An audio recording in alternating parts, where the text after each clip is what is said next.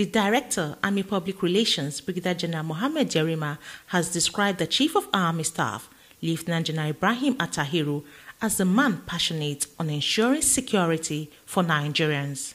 Jerima said this in an exclusive interview with Security Watch Africa in Abuja, where he added that the Army Chief is eager to bring the fight against terrorism and insurgency to an end. He has nothing in mind rather than seeing that this country is in peace, back to peace.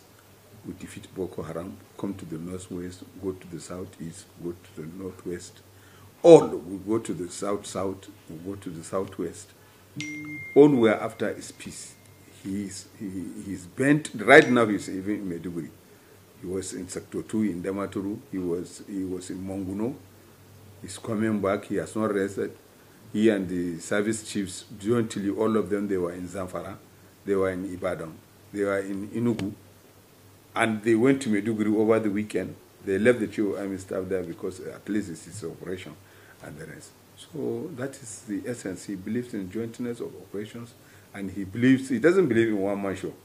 But with all humility, he's after the end of this crisis in this country.